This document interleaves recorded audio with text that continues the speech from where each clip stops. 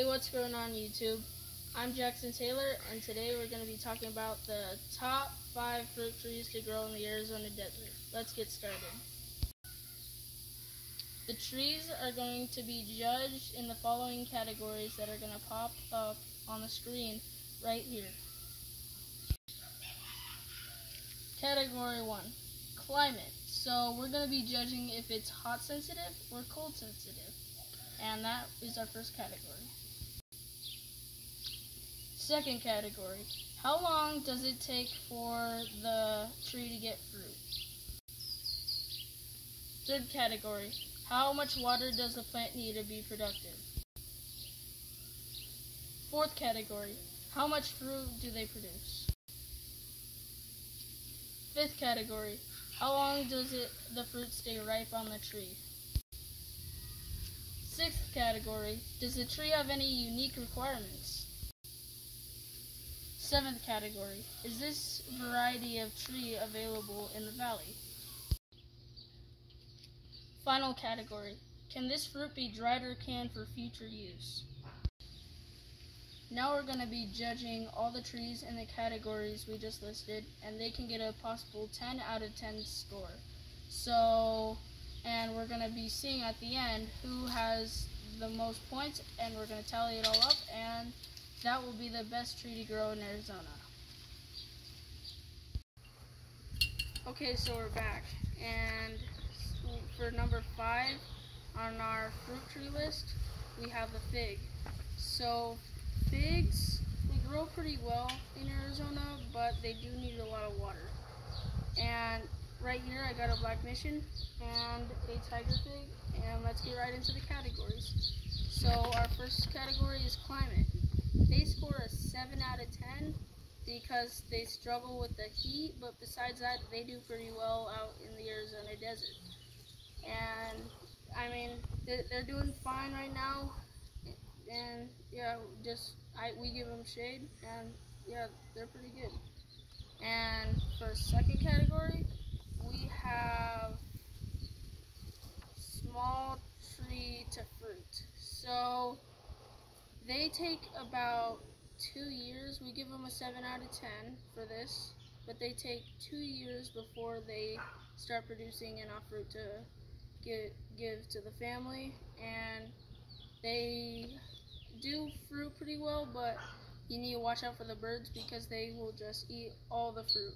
And so yeah, just short little opening, but yeah, you just take all the fruit when it gets ripe.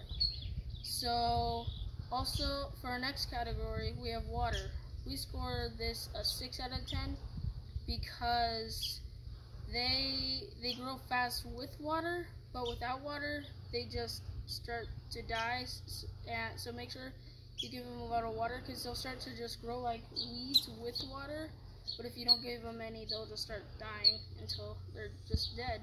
So make sure you give them water so that they can stay healthy and grow. And so yeah, that's our water category.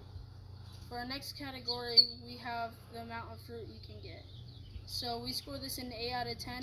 They have 2 crops a season, but you need to watch out for the birds because they will literally take every little bit of fruit that's there in no time. So just get as much fruit as you can in a little bit of time. And yeah, so that's the fruit, the amount of fruit. So for our next category, we have how long does the fruit last? Again, and that's a 3 out of 10. And again, the birds will just attack, and you lose all your crop in a little bit. So you have a very short window, but the second it turns ripe, grab the fruit, and then you can eat it and stuff. So for our next category, we have unique requirements. We score this at a 10 out of 10 because they don't really have any unique requirements. They're just normal, and you don't really have to worry about them. So yeah, no really unique requirements on these. You just have to make sure that they have enough water, and yeah. So we also have varieties available. We scored this in 9 out of 10 because They can be found in most big box stores, but there's not every single kind, of course. But you can now in the big box stores find like tiger figs instead of just the turkey figs and black mission figs. So, and that's basically all for that category. For our last category, we have, can this be dried or canned? So yes, they can, and most people actually would prefer if they do. And we give this a 10 out of 10 because of how well they can be dried or canned. And most people will way more prefer a dried fig than an actual fig itself. And yeah, that's basically all the categories we have.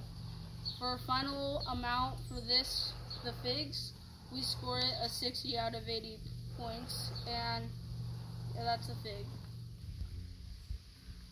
Okay, so number 4 on our list is the pomegranate. So this is our pomegranate right here. It's already producing fruit, as you can see, and we decided to cut off all the bottom branches so it's more like a tree than a bush. It would be more natural if we didn't, but we want it to be a tree, so that's why we did that. So let's get right into the categories. So our first category is climate. We give it a 9 out of 10 because even though the tree is not native to Arizona, it still does really well. So yeah, that's our first category. Our second category is small treated fruit. We give this a 7 out of 10 because pomegranates take 2 years from a small 1-gallon tree to produce fruit. And so when they're small, so they take a little while even after they're starting to grow. But this one may only produce like 3 fruit this year, but once it's bigger, it'll produce a lot more fruit. So our next category is water. We give this a 9 out of 10 because pomegranates are drought tolerant and can withstand periods on no water at all. So they can be better with consistent water supply though. So our next category is how much fruit will it give you. We give this a 6 out of 10 because palms will grow small amounts of fruit until they're until they reach full maturity. So yeah, only like 3 fruit a year, but then once it's a massive tree, it could produce hundreds. But yeah, so our next category is how long does the fruit last on the tree. We give this a 7 out of 10 because the flowers come throughout spring, so fruit will be in varying stages of ripeness when ready. So yeah, that's that category. Our next category is unique requirements. We give this a 10 out of 10 because it has no unique requirements. Stick in the ground, give it water, and you're good. So our next category is varieties available. We give this a 7 out of 10. They can be found in many big box stores, and new varieties are becoming more available. Mostly you would find wonderful pomegranates as the most common variety though. So our next category is dried or canned. We give this a 6 out of 10 because they can be dried and saved as a crunchy snack. This is not common though, but you can eat this fantastic fruit in many different ways. So that is the pomegranate, and notice that it's only number 4 on our list, so we'll just keep going and see what's next. Okay, so number 3 on our list is citrus. Honestly, I thought this would be number 1 just because of how many citrus that there are throughout the whole state. So we'll get right into the categories. So our first category is climate. We give this a 7 out of 10 because they're frost sensitive, and also in the summer you need to make sure that they're covered, or you let them grow out into a bush because it will burn the trunks. So, and that's that category. Our second category is small tree to fruit. So, we give this a 6 out of 10. Citrus can take 3 to 5 years to fruit from a 1-gallon plant and up to 10 years from seed. But once they're super big, they'll grow into massive trees. So our next category is water. We give this a 6 out of 10. Citrus, once established, can be heavily watered once a week or so. And okay, so that's that category. Our next category is how much fruit do you get from this tree? We definitely give this a 10 out of 10 because of how much fruit we get a year. I mean, at first they might not produce much fruit, but now they're producing too much fruit for my family, so we are giving them to our friends and other family members across the state. So that's the citrus that we have for that one. Our next category is how long does the fruit last? We give this a 10 out of 10 because it could last months upon months, and between varieties you can almost have fruit year-round if you wanted. Okay, so our next category is, so here is our unique requirements. We give this an 8 out of 10. Citrus in the Arizona desert need to be on a tolerant rootstock. Citrus trees can live 100 years if planted on the right rootstock. So be careful when buying and do your homework before you just go out and buy one. So our next category is varieties available. We give this a 10 out of 10. Citrus is the most accessible fruit trees in Arizona and can be found anywhere that trees are sold. So you could go to like Home Depot and then go to a nursery, and I guarantee you there will be citrus there. Okay, so now our next category is dried or canned. We give this a 7 out of 10. Citrus can be canned or dried. It's not best in this condition, in my opinion. We actually tried it once and it was okay, but it's better if you just eat the citrus while it's on the tree. So yeah, and that's all of our categories. When we tally up the scores, we give it a 64 out of 80. And honestly, this is an amazing tree. I love it. My family loves it. It's just amazing, and it's only number 3. So let's get deeper and deeper into the fruit trees in Arizona. Okay, so for number 2 on our list, we have the jujube. So this is our jujube right here, and we got it as a 3-gallon pot, and we've had it for about a year, and it's already all the way up here. It's huge for a jujube, or any type of tree for that matter. And that's just one of our 3 jujubes that we have in our backyard. But let's get right into the categories. So our first category is climate. We give this a 9 out of 10. Even though this tree is not native, it does well here and requires little care, just like the pomegranate. They can be planted in the hottest part of your yard and still just do fine. Like they're just fine. And so let's get into our next category, which is small tree to fruit. So we give this an 8 out of 10. They will try to fruit as soon as they get leaves. It's best to wait 2 years, so even if they try to fruit, just kind of hack it down like the flowers, because it will kind of make the tree bend down, and you don't want that at all. So just don't let it fruit for at least 2 years until it's big enough to fruit. And that's that category. So our next category is water. We give this a 9 out of 10. Jujubes are drought tolerant and can withstand periods on no water at all. They will be better with a consistent water supply though. So let's get into our next category, which is how much fruit will they produce. We give this a 9 out of 10. Most types types of jujubes will grow 2 crops of fruit a year. They can produce a large amount of fruit for you and your family. So, and now let's get into our next category.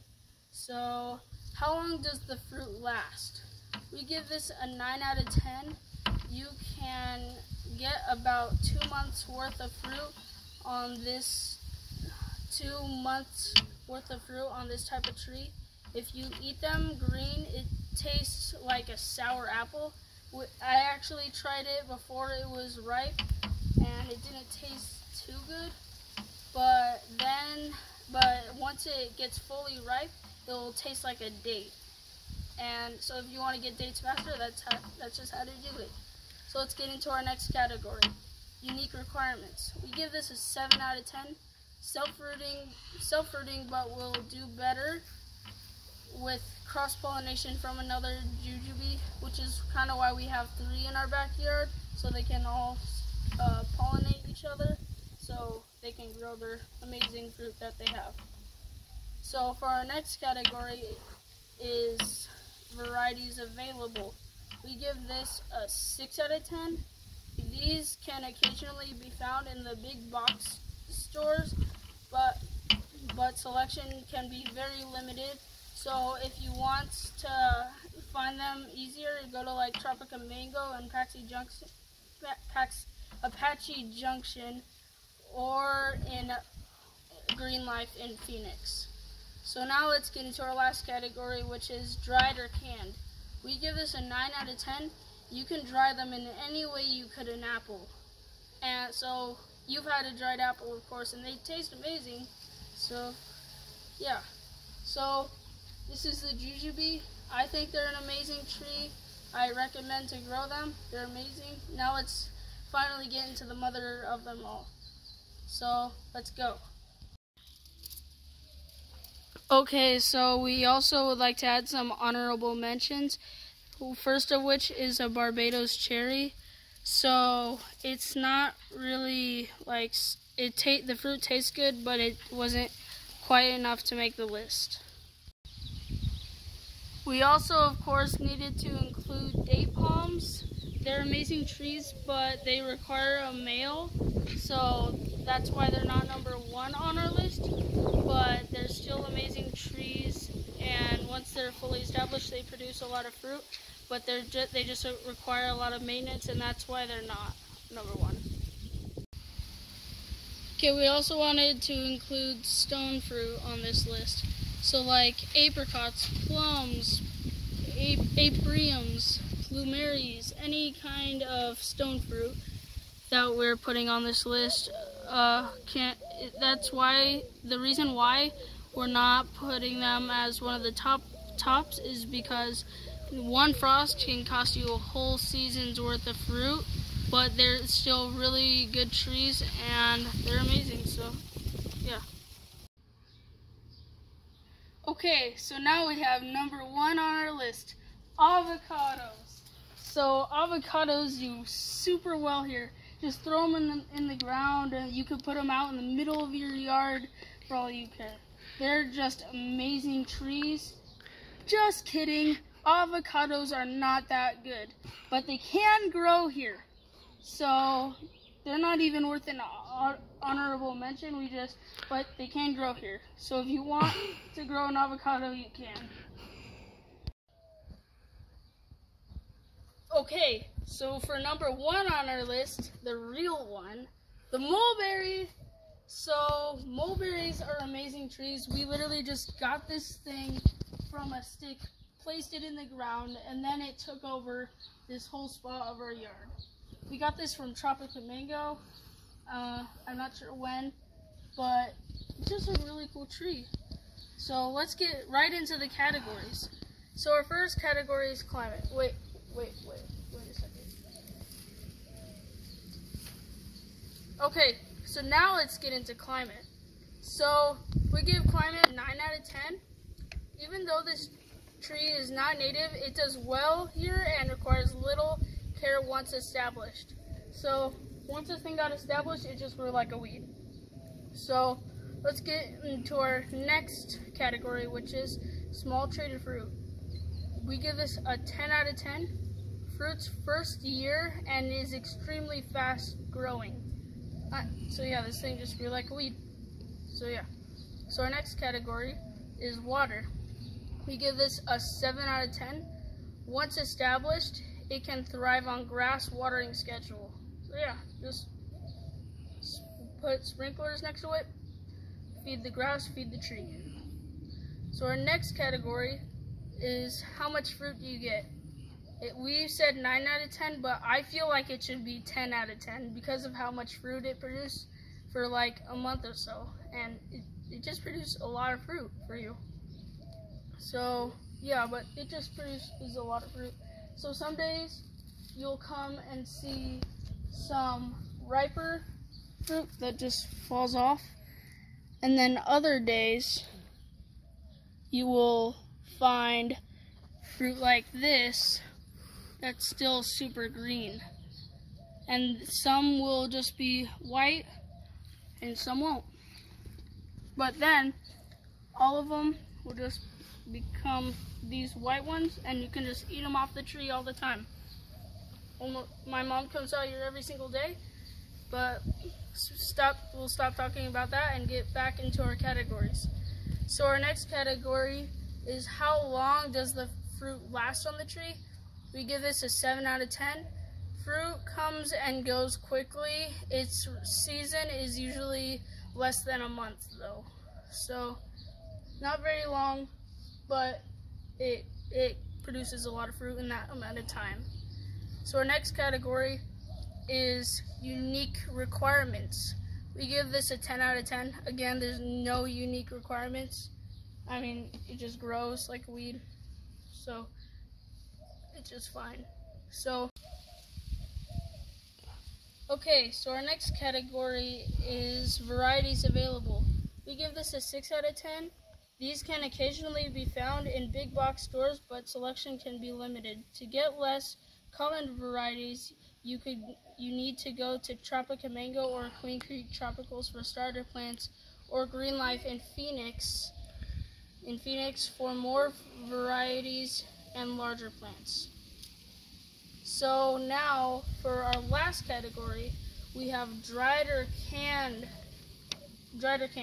So we give this a 9 out of 10. They can be dried or canned easily and can put into jams and jellies. So we've never really done that though, but I guess you can do that. So yeah. For the final score on this one, we give it a 67 out of 80. And if you like this video, please subscribe. Please hit that thumbs up button because we have worked really hard on all these videos. And thanks for watching and see you next time.